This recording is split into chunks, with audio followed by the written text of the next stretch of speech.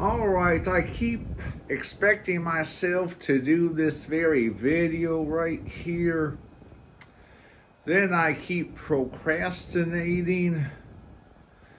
It's one thing to speculate actually making a video. It's another thing to actually make the video.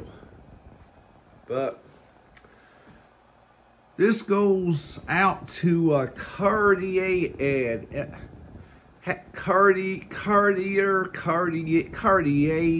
however you pronounce that, but this right here is the famous, or should I say infamous on fan collectors, some of us fan collectors, that you can pick up at Walmart for the conspicuous price of maybe $20 here in 2024. Bought this fan back in about 2013. But what does it matter? This is just the same old piece of shit 3733 frozen in time. At the time when I purchased, I thought, well, maybe I'll just own this for my collection. I thought more along the lines of, how would this fan compare to a Lasko box fan made 20 years down the road? Okay, 2013, 20 years from that would be 2023. 2033, not 2023. 2033.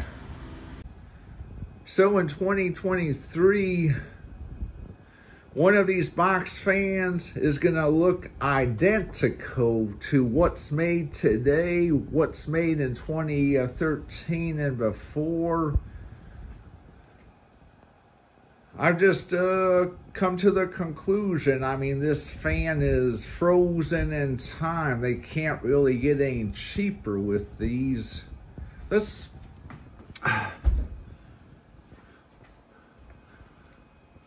Look at these wimpy ass blades, cone-shaped blades. It's like the airflow is only efficient only about to right there, because these blades don't have much of an end to them the way they narrow off. Not really too much to say about this fan, except for it's the same old mediocre, you know, fan frozen in time.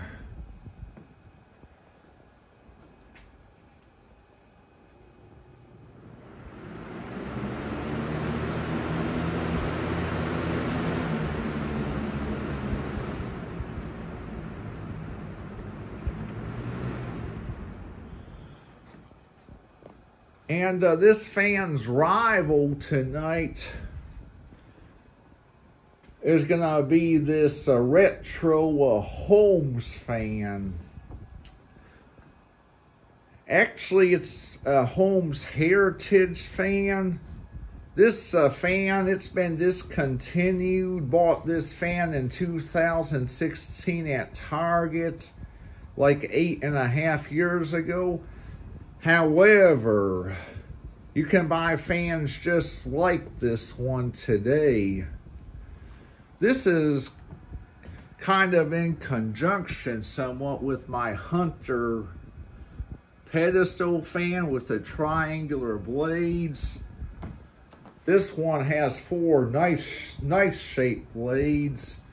And in my opinion, the Holmes fan blows out just a little bit more air than the Hunter, so chose this Holmes to be the our pinnacle.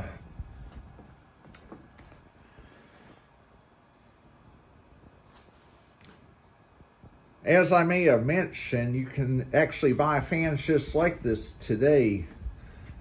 As of 2024, this year, you see what Hunter does is it will alternate through the years between the triangular blades and the knife blades.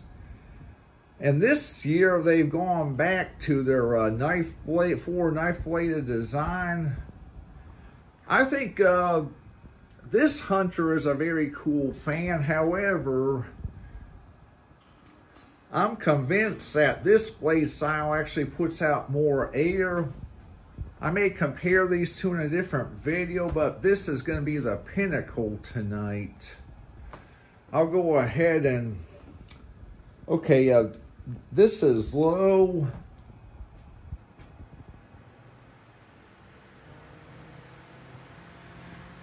I'm going to say this very loud and clear. For those of you that say that these retro fans, new vintage fans, what have you, are junk, like, you know, the plastic bladed fans, I disagree with you. Can't put enough of emphasis on that. For those of you that say these fans are garbage, I highly disagree. I've used these new vintage fans for years, and I've gotten nothing but goodness out of them. Okay, this is medium.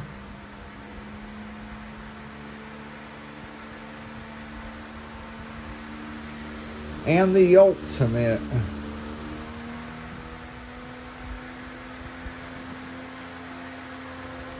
I think this fan puts out a very decent breeze. I'm currently using this one in my bedroom. I brought it out to my living room for this video, but oftentimes I'll use this fan to initially cool off while I'm in bed. Then I'll shut it back off because this is just a little bit too much airflow at times. Have a smaller table fan in my bedroom that I use also, but let's show it on isolation.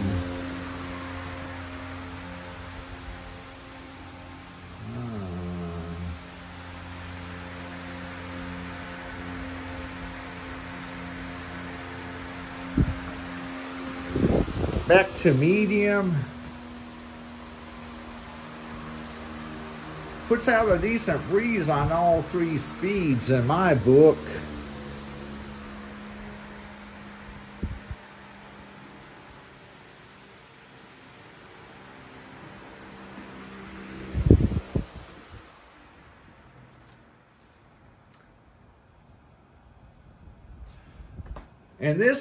And this fan is built like a rhinoceros, very stout. Nice strong grill. I've had the fan apart for cleaning. Blades are nice and sturdy. Nice tough metal housing, all metal, except for the knob and the oscillator switch. And this sleeve, but other than that, it's an all-metal fan. I've been very pleased with this, like I have all my other retro fans. Now let's do an airflow test. By the way, this is my living room, and showing you my living room so you can picture the testing. And there's my beloved Bassett resting the night away. I decided before I proceed with, the demonstration, I think This fan has much more handsome blades than the piece of shit 3733. A lot more aerodynamically correct as well. Some of you say, well, these fans don't have a lot of pitch, but let me depict. See where my finger is? You see where there's a bend in the blade? In a sense, I mean, this good bend throughout the whole blade kind of compensates for the fan not, quote unquote, blade having enough pitch.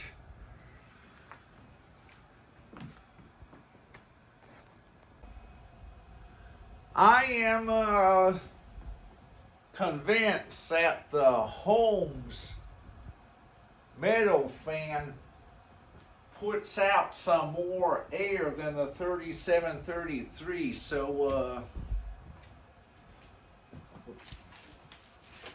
let's use paper for demonstration. I'm gonna start off.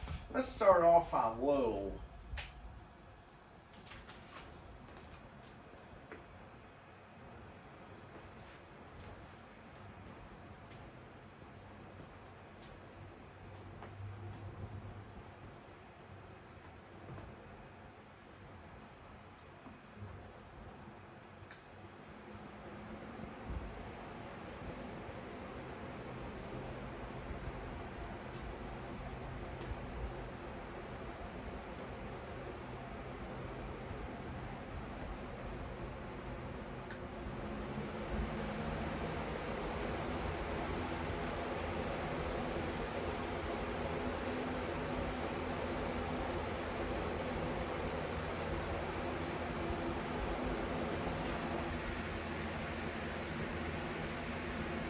I'm here at the other end of my living room.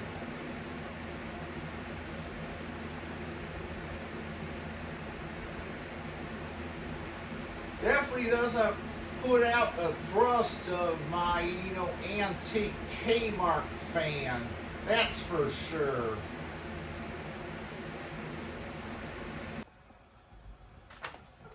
Now for the Pinnacle fan.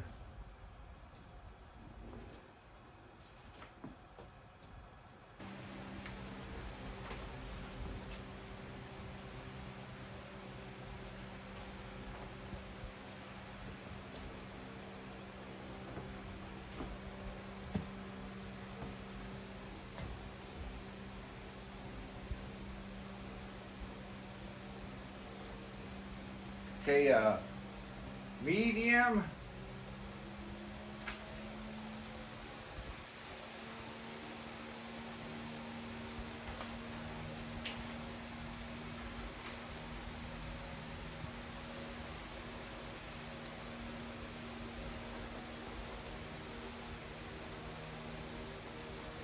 High.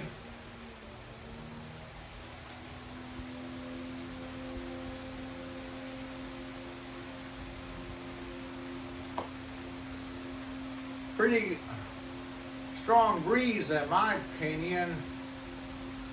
Let's move over to the other end of the living room.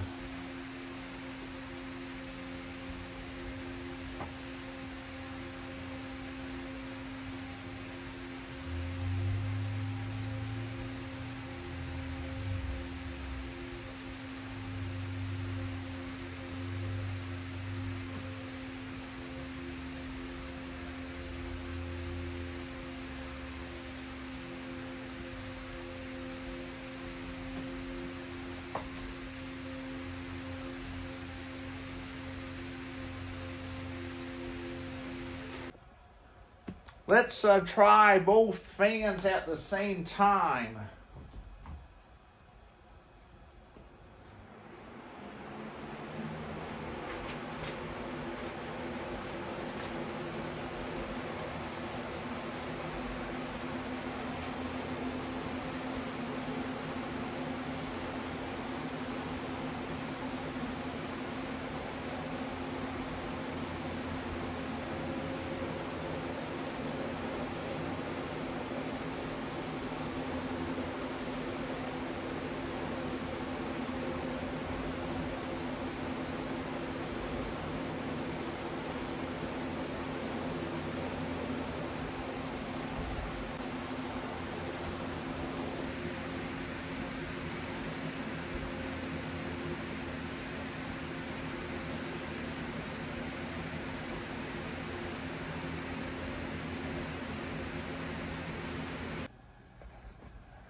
Well, the 3733 stopped spinning, but the Holmes continues.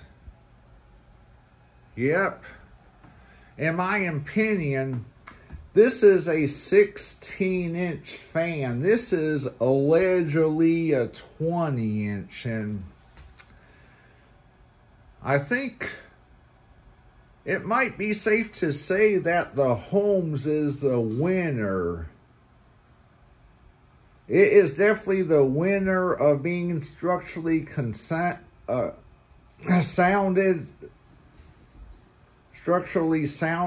well built, and it even kicks ass somewhat in thrust against the 3733 as well.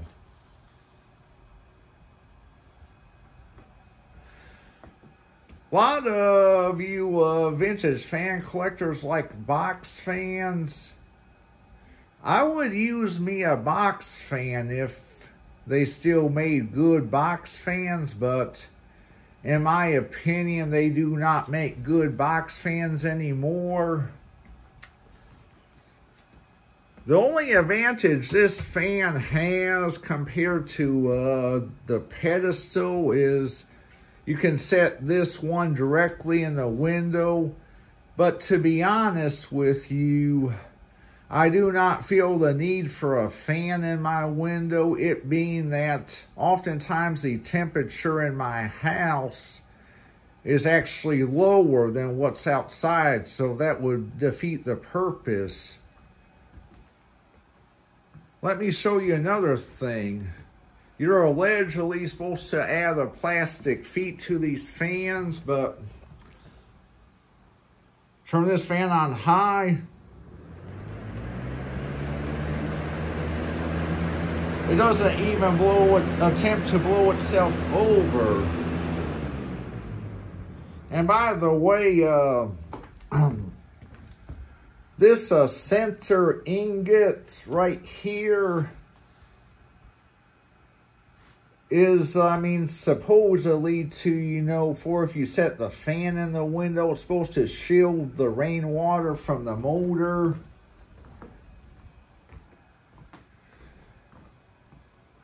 They do still make good, decent floor fans and pedestal fans just like this. But no good box fans being made today, so I take what I can get right there.